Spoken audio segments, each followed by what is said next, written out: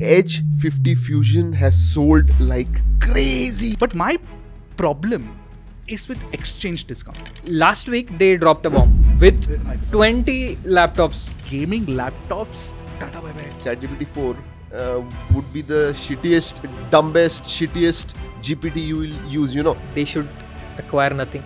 And you imagine how cheated will he feel? I think in Pixel 10 launch event, Sundar Pichai will say, is it too late to say sorry now? Welcome back to the show, guys. Obviously, I don't have to give an introduction. Sajid and Arun. All right, ye camera hai. Chalo, let's start. I think the first topic was under 30,000. Man, 2024 is a year where, you know, I remember the time 2019, 2020 when you say, wow, when phone used to launch. Last week was such that, you know, every phone came in and in unboxing and said, wow, man, for this price, you're getting this much phone. Right. And it's just not one. It's not one phone or an exception. Literally, a lot of brands are launching great value for money smartphones, especially in that 25 to 30,000 price range. I mean, imagine Poco F6 8S Gen 3, you're getting at 26,000. Again, that's like introductory offer. We are going to talk about that. But yeah, I have to say that there is little reason for normal average consumer to buy an expensive phone. If they have 25-30,000, they can buy great phone. Yeah, now. I mean, this is something Sajid keeps telling me, that no need to spend so much on phones anymore. So, for a quick reference, when iQOO 12 launched in December last year, we said that it's a flagship killer. Right. I think India is a market where we keep redefining the flagship killers. So true. Yeah. And Poco F6 and even Realme GT 60 for that matter, they have redefined the under 30k market, I think. I remember Arun telling me something about maybe this pricing situation in India is also brands trying to one up each other because they might be losing market share. Yeah. Something's happening over there. Yeah, and market share suddenly, for a few brands, it's like going up like crazy.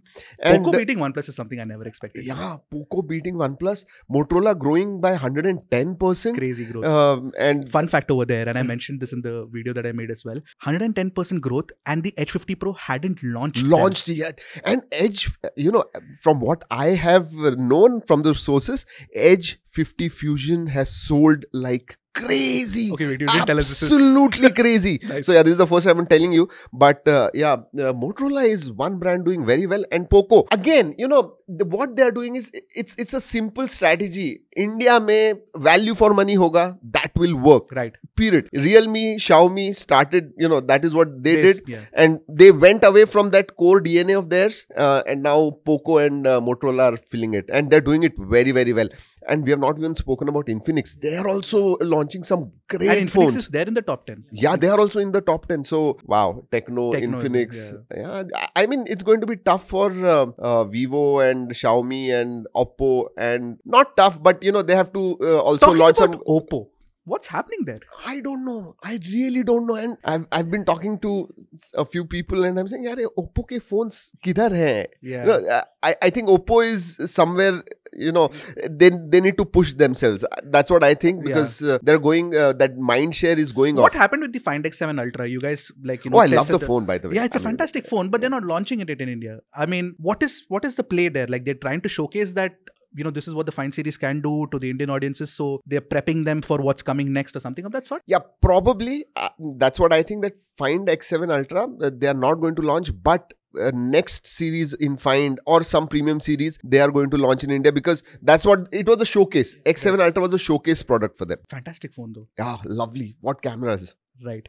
Now, talking about net effective pricing, and this is something that's been a little bit of a personal pet peeve of mine, because see, when phones used to launch earlier, we used to go to launch events and there'll be like a dadam, this is the price types, and there'll be one price. Now there's dadam, there's an asterisk after that, and you're like, what is this? Like, I mean, what's happening there? And then that there are some cashbacks and discounts that have become very popular thanks to e-commerce, platforms offering that with bank discounts and everything. But my problem is with exchange discount. Yeah, including that and showing the net effective price. I'm okay with brands saying, okay, fine, you'll get a discounted price at launch if you use this card. Okay, fine, we'll figure the way out to get the loan. But everybody doesn't have a phone to exchange, right? I mean, So your take, Sajid, on this? Especially I don't think exchange works really well in India, because in exchange we don't really exchange phones, because बड़े भाई का phone छोटा भाई ले लेता है. That is correct. That is a good point as well. People do hold on to their phones, right?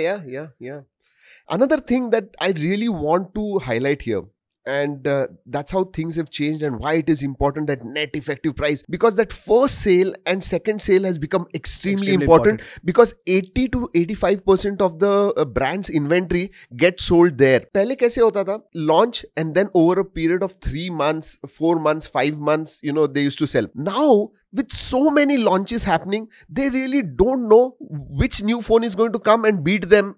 So what they want to do is do whatever it takes, and their first sale should be big banger. Right. That's what they're doing, and that's why coming up with all these marketing tactics. Net effective price 30,000 is the price, but you're getting at 24,999, where you have 1,000 rupees discount, 2,000 on bank credit card, and 2,000 extra exchange on top of that. That's how they come up with 5,000-6,000 discount and then give you the price. You know what this makes me wonder is that somebody should have taught us how to do finance properly in school, because right now it's getting really complicated to get. I go to the Flipkart website now.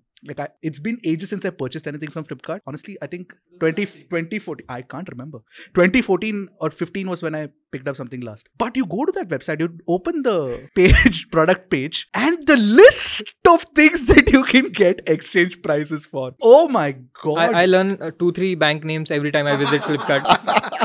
Yeah, so it's becoming not just complicated, it's convoluted, if you ask me. It's just extremely, but as a consumer, you have to stay with your eyes wide open before you buy a you also have to understand brand's perspective. See, if one does it, the other has to do it, otherwise they're going to fall behind. So collectively, for them also to be in business, and now it has become such cutthroat that they go all the way and do this, and that's fine. I think Indian consumers are also extremely intelligent. That is they true. Understand all that from the comments we read from our viewers, and they're also very intelligent. So I'm okay with it. What I'm very happy about, that now you're getting great phones at great prices. I think that is the bottom line, and I'm happy. Phones, obviously great. We'll come back to phones. There are a lot of things to talk about phones, but I really do want to talk about Snapdragon X Elite. And we are waiting for a device or a laptop to come to us which has Snapdragon X Elite. We can't wait to test it out. But Sajid, I'm sure you have a lot of thoughts on it. So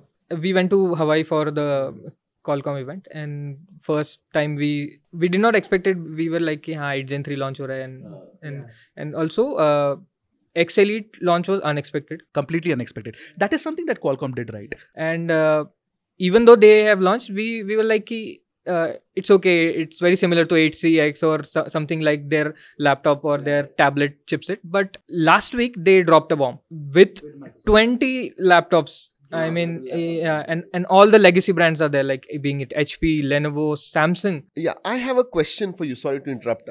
It's not that it's the first time that Qualcomm is launching a laptop chipset, but this is the first time that all the brands have lapped it up like crazy. Right. What, according to you, is the difference with X Elite and previous? They also had those previous chipsets, and hardly 1 or 2 brands used the only difference is that the engineers who were, instrumental in architecting the Apple M series chip moved here. Yeah. That is the most important thing, right? So I remember, this distinctly reminds me of when Nokia PureView's, engineers had moved to Huawei, if I'm not mistaken, to make their phones cameras, basically. So it's talent. It's basically talent that is driving innovation, honestly.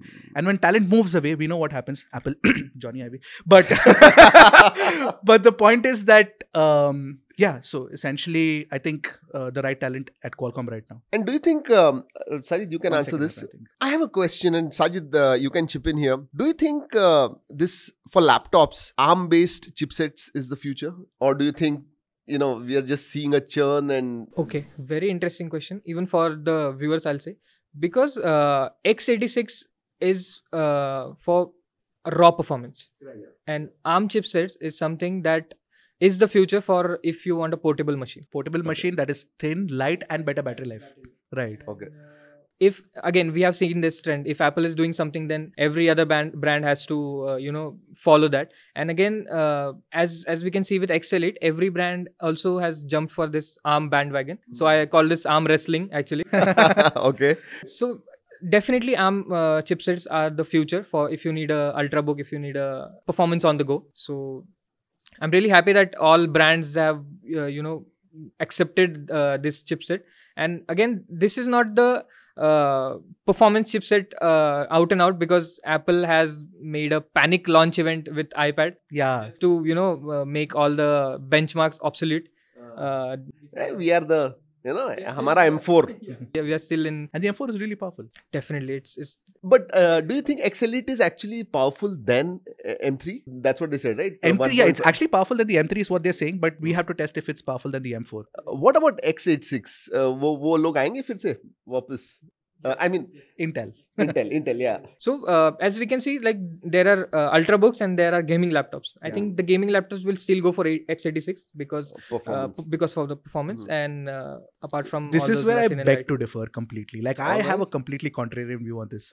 Every single laptop that is made in the future tomorrow, in the future basically, will be ARM based. Has to be ARM based. Intel has to get on that bandwagon as well. It is important for them to do that. The main reason why I say this is because portable handheld gaming is becoming big. So for me, if I want, and I've been gaming a lot, so I'm getting a lot of perspective on that. I picked up a Switch recently, and that gives me an idea of why I am doing portable gaming, because it's actually for somebody like me who loves playing games but cannot sit in front of a TV all the time because somebody else wants to watch it at home. Portable gaming works for me. So, but I cannot possibly, we have some Alienware machine at office. I can't possibly carry that behemoth everywhere. So my point of view is that laptop will not, gaming laptops, I'm saying something really, really like, out there, and people might like literally, contrarian people might just, raise me in the comments, but I feel that gaming laptops, tata bye bye, bolne ka time. All right. There we go. So gaming laptops does not have future, according to Irshad. Maybe.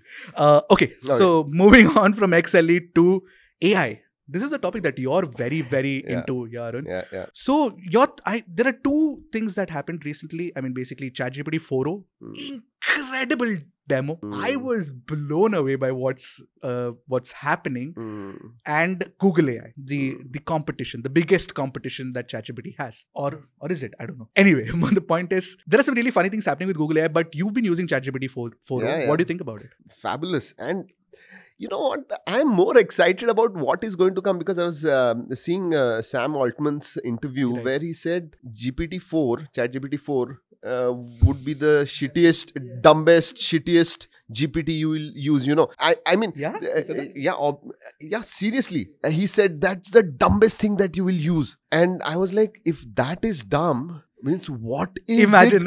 what is, and then 4.0 launched, and wow. I mean, is it actually working? Is it natural language processing? Is it that good? It's 90% that natural language processing, because that ums and ahs and naturally modulating the voice, they have done it beautifully well. And here I have to say that Google, in my view right now, is falling behind like crazy.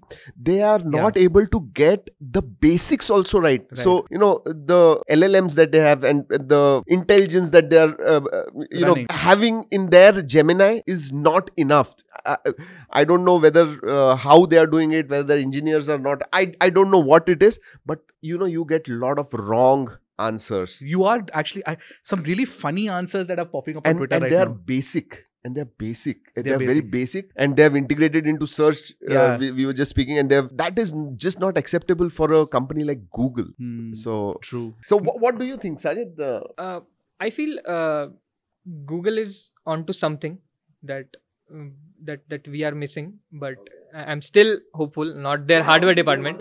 Not the hardware No, department. I was hoping a lot with this Google I/O, Google I/O, and It was boring. Yeah, It was boring. Yeah. I mean, they could have done a really good job, much better job. Which that's what I'm saying now. I'm sure they will bounce back. Google's a big company; they do fantastic things, and they'll come back. But yeah, I mean, ChatGPT 4.0 at the moment seems to be more interesting and exciting compared to Google I/O, Google AI. That's for sure. Like I said, I am more excited about what is going to come. And wow, I mean, ChatGPT. Whatever happens, Scarlett Johansson apparently doesn't have a footing. You know what happened there? Tell me how is it going to change our world? our life as creators? Do you think it is going to? Actually, a lot of our content work that we're doing right now, we're in a lot of the content folks are actually integrating ChatGPT into their workflows, or basically, generative AI into their workflows for simple things like, for example, I have a thumbnail. This is a thumbnail that's been made. Shrikant put that up on, ChatGPT and asked it to make it better. Like, what can be done better? It gave like a bunch of suggestions, which are so nice. Yeah. Yeah. And then we changed that. And I think next time we should try and see if ChatGPT if we integrate ChatGPT's suggestions and if the thumbnail is better and we have better click rate. Okay. We'll try that out. One tool we don't talk about much is Perplexity. Perplexity. Yeah. You've used Perplexity? Yeah. Do you like it? It is quite good, and it also gives a recent information. That's very good. Yeah. So the data, I think a lot of how AI performs will, boil down to how well it's able to obviously scan through data and give you the right information, the database, which is funny because Google AI is not doing it well, and it's, trusting absolutely, completely bogus sources. Yeah. Which is, I don't know, Google, fix this. Yeah. Google fix this. Talking about Google fixing things, Pixel 8a.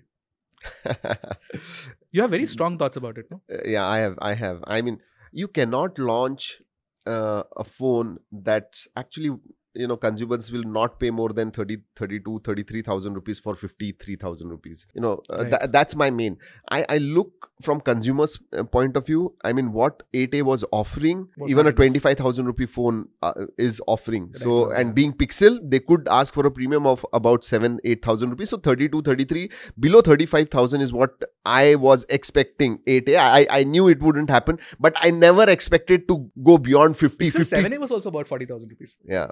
44. So I was expecting, it'll be around 40, 42, 43.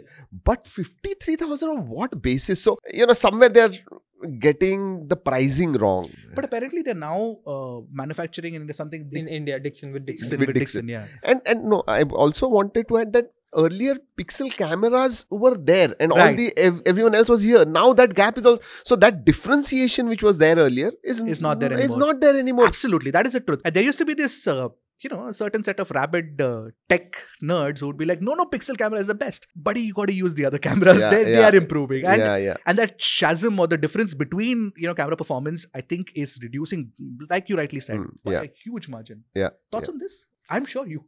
Strong thoughts again. Okay, I have a idea for Google that they should acquire nothing and fix their hardware department. That's such a good idea, actually. Yeah. I mean, we have spoken this multiple times, and if Google can acquire nothing, that would be really nice. And I'll tell you what, nothing needs a lot of resources at this point of time. They have a good person in Kalpe, but that's not enough. They need resources, funding, and if they can acquire and under Google, if they can build that will be ideal. That will be fun. That will be interesting. That's a good point. You raised something interesting. There's another rumor that's coming in that the Pixel 10 will come with Tensor G5, and that will solve the problems that are there with the current Tensor chips, and that is the Samsung fab. Apparently, it's going to be coming with TSMC. I was like, this. You're sounding like a Pixel fanboy because that is, hope is good, but I'm not sure given their track record. I'm not going to bet too much on that at this point of time. Told I'm just trying to be balanced. These Pixel fans can be really rabid, I'm telling you that. Actually, fans of any brand can be really rabid. I think in Pixel 10 launch event, Sundar Pichai will say, is it too late to say sorry now? Yeah. I think we should have had Arnav for this conversation. The bona fide Pixel fan in our office. Pixel fanboys. He's still waiting. He's like, it'll come. Hoga. Well, okay. Fingers crossed. Okay. Another phone brand that I feel, again, I'll lead into this conversation is Honor Magic series is coming to India, which has been confirmed. When? We don't know. How? We don't know. We have no clue. The problem I feel with that brand right now in our country is that there's a lot of talk, but no serious action. Or, a lot of the stuff that they've launched may be good, a little too late to the market. Magic series is something that we're really looking forward to. But how will it fit into the whole space? What are your thoughts? You rightly said. I mean, there's a lot of talk, and being Madhav Sheth he's at the helm. So, he's going to always come on social media and talk about it. Right. He knows that. So he's doing it. See, for Honor Magic series, my problem with Honor is only that again, the pricing. I talk about this for because, every phone is good or bad, but what really, its price is what the most important thing is. Of 30,000 rupees same phone and a 50,000 rupees same phone, if you're getting it. So my problem is X9B was overpriced. Magic, it will come. It's a great phone. Outside it is long. It's a great phone. But at what price will it come? That is my problem with not only Honor, with any brand. And with Honor specifically, I think they need to bring in more phones. Right now, they launched X9B about 4-5 months back. Now another launch will be 3-4 months later. So that's what I think. Yeah. They're banking on too few products to make a mark. I think they cannot. It's tough. At least not in Indian market. Yeah. I think Honor did a mistake with Honor 90. They launched at something 35,000-36,000. Right. And in sale, that phone was going around 20,000. Yeah, your brand value erodes immediately once you start dropping in price like this. Yeah. And you imagine someone who has bought a phone for 35,000 and in 2 months, it's the same phone you're getting for 20,000. How cheated will he feel? Yeah. So that is another thing that brands need to understand. And I don't think there's a clear strategy for India, because we are seeing phone launching from 15,000, 30,000, and now Honor Magic Series obviously go around a lakh. Yeah, it's very important to build a portfolio, and that's OnePlus has done it very well till now. But OnePlus is in a bit of a weird sort of situation right now. But still, I think it's a brand that's existing, and there'll be ups and downs. Yeah. But at least I know that their portfolio is damn nice now. Like there's a nice little CE Lite under 20. They have their CE series under 25. Then they have the Nord around the 30. So they've done it really well. And I'll tell you what, I was speaking to one of the largest phone retailers in Maharashtra, and he told me an interesting thing which you guys need to know, and even the viewers should know. He said, people walk into my store asking, 80% of them asking for 2 brands, OnePlus and Xiaomi. OnePlus and Xiaomi, interesting. That I was taken aback that they asked, yes, Xiaomi and OnePlus, but which is probably why Xiaomi is still doing well in the market. But out of those 80%, about 90% we move towards Oppo, Vivo, because margins these guys don't give at all. I mean, to run a store for each phone, there's 6% at least. These guys give 3%, 4%, whatever, very, very low. So they cannot sell those phones, and that's why in the South, OnePlus phones, some retailers have there's a stopped problem selling. With URA. Yeah. So Oppo, Vivo offer higher margin. So and their promoters are there in the shop. I see the camera, see this, and then they convert these guys into Oppo and Vivo phones. So yeah, it's a big chunk of the market as well. Yeah. I wanted to ask both of you that as we have seen the market growth with Vivo being on the top, then Samsung, then Xiaomi, do you think the rebranding or the flooding of the segment works for these brands? I think it does. With the A series exists, the M series exists, the F series exists in the same price segment. Oh, rebranding. I was thinking about sub-brands. Sub-branding, like Vivo and iQOO. I think that's very well done. Even Xiaomi and Poco, very well done. Very well done. But yeah, rebranding. I'm just. I don't know what's the benefit of that thing. I mean, honestly, it feels like appeasement for the channels, basically, more than anything else. Yeah, offline and online. Offline, Amazon, Flipkart, basically, if we break that down. Because those are the 2 major, e-commerce platforms. So it's not from consumer perspective, you're saying. It's basically brands appeasement towards e-commerce platforms so that they can have exclusive. That's the truth. I mean, we can't deny that. But I mean, the thing is that at least consumer has an option. So that's good. So can prefer to choose what he wants to choose. So I don't think there's a problem there. I think it just dilutes their sort of portfolio a little bit. But for a big brand, I don't think it matters much, honestly. For a massive brand like Samsung or a Xiaomi for them, I don't think it matters if they sort of break their portfolio into different products. It doesn't, honestly. Okay. Last 2 topics. WWDC is happening, right? I am genuinely excited for iOS 18 this year. For the first time, I am excited for an iOS launch since I think last iOS 16 was when they changed the design, or 15, I can't remember. 15. iOS 18 is going to bring a lot of new changes, Arun. And we're reading a lot of good things about it. One major change is such a tiny little thing, and I'm so stupidly excited for is the fact that is the app icons will be able to move it anywhere in the grid. Revolutionary.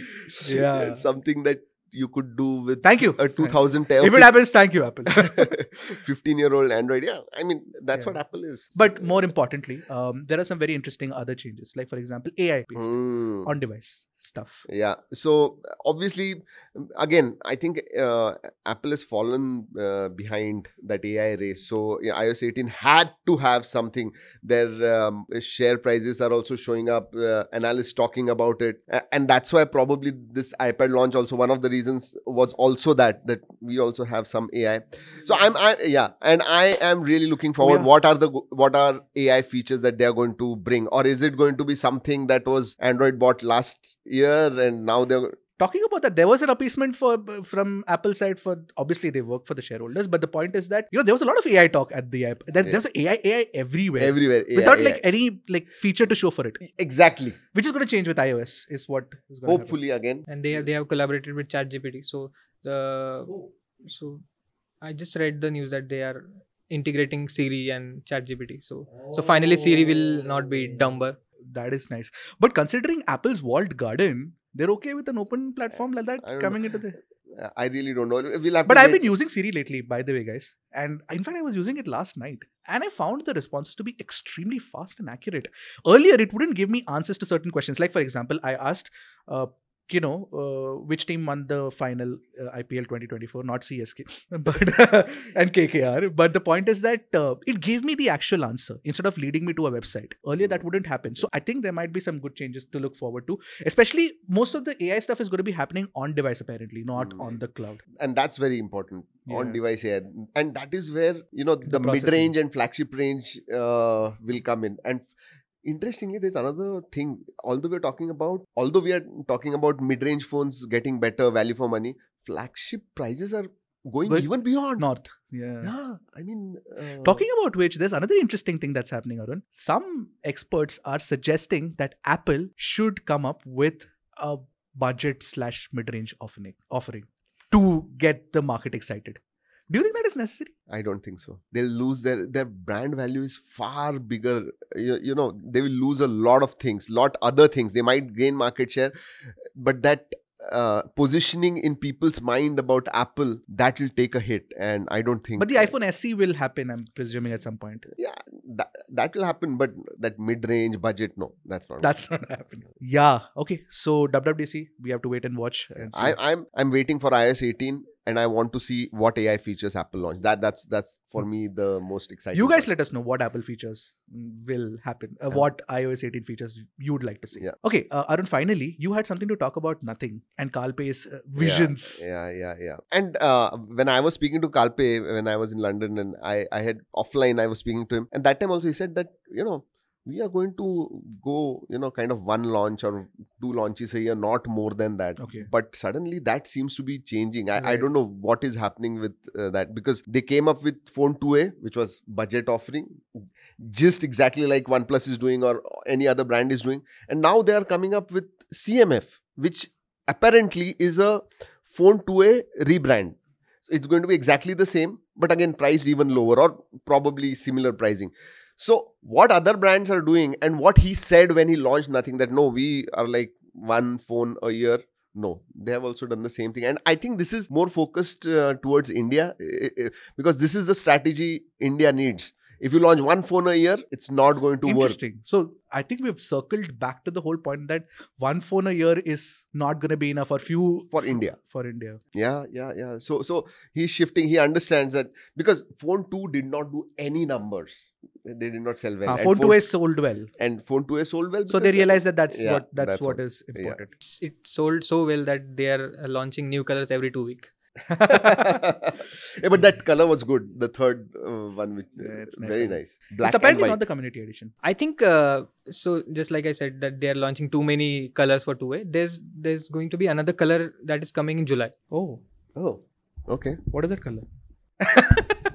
Do you work for nothing, sir? I work. You work. Okay, so nothing phone 3. What are you expecting it to be like? Like what? Okay, fine. Just tell me 3 things that you want to see in the nothing phone 3. Just Better, 3. better cameras, man. I mean, cameras is because they could have done that because their OS is good. So cameras, I need the adapter in the box. at that price. I mean, that is very important. I think these are the two things. I like the look. OS is excellent. Updates are really, really good. So Performance is also good. Performance is also decent. So yeah, camera and adapter in the Two box. things. Okay. Sajid, 3 things. Okay, so camera, first thing. Then in that segment, there are very few phones that are providing, AI features, on-device AI features. I think Nothing has that ChatGPT integration with the ear now, and they have Perplexity, this thing also.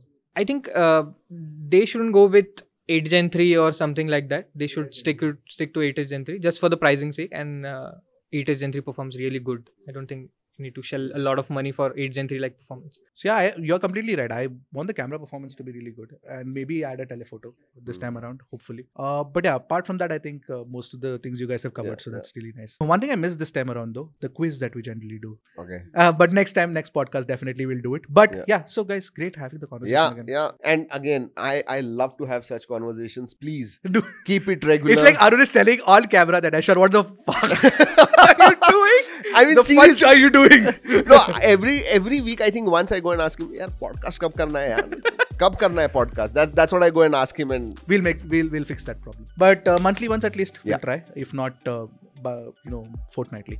But thanks guys. Thanks for Thank you. Thank you. Thank you. We'll see That you was guys in the great. next one. Until then, keep tracking and stay safe.